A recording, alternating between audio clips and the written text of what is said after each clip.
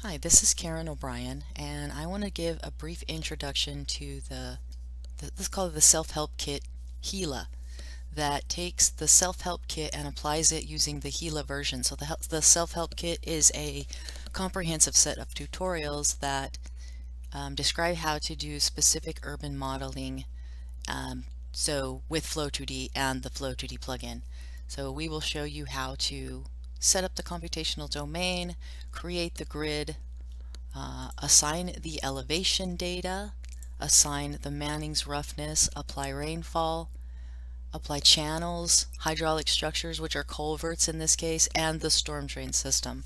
And there will also be a review and mapping sections for each of these kind of subsequent submodels.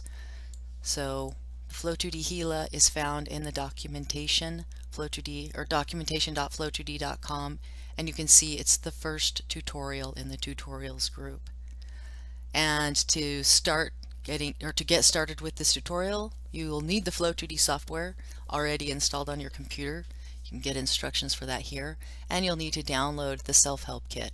So if you open the Self-Help Kit, you don't need everything inside here. You mainly just need the installer. And as you can see here, here's the installer, and then if you need the Flow2D Gila plugin, you can also get it right here and download that and run this installer on your computer to save the data to your Flow2D documentation folder, which is here. So your documentation is always saved to C drive, users, public documents, Flow2D Pro documentation, example projects, and you'll see that the tutorials are inside here.